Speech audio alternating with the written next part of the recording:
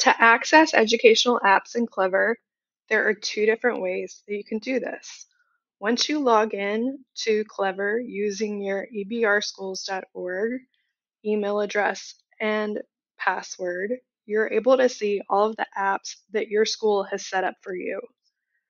Your teacher might even have a teacher page that you could visit and visit the apps that you use for that teacher's class. For any of the apps that you're looking for, all you have to do is click on them and it'll take you to that app and automatically log you in through Clever. If you don't want to click on the shortcut for the app, you can also access the search bar here and type in the name of the app you're looking for. Make sure that you click on an app that has single sign-on, so this will automatically log you in to that website.